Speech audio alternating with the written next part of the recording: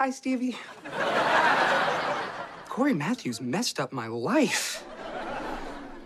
Yeah, oh. And I'm not gonna let that happen to you because of some second-generation Corey Matthews. Oh! You're gonna protect me from her? Didn't I say I'd always be there for you? Like Pluto. Be quiet, baby Corey. I didn't meet you till I was 32, but you're the reason, Maya, that I believe I could be a father someday. And that's not because of Corey Matthews. That's my own, what would you call that? Voice, ya maroons. That's your own unique voice saying you care about me. You should listen to it more often. Agree with that? Maybe I should. So you came to see me because you've disappeared a little? Well, then you came to the right place.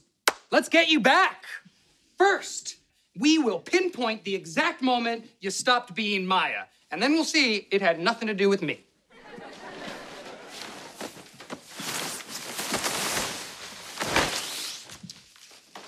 Oh, yeah. All those clothes I bought you.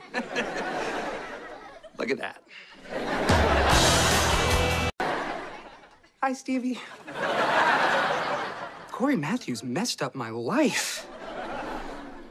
Yeah, oh.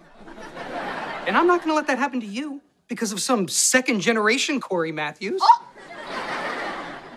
You're gonna protect me from her? Didn't I say I'd always be there for you? Like Pluto. Be quiet, baby Corey. I didn't meet you till I was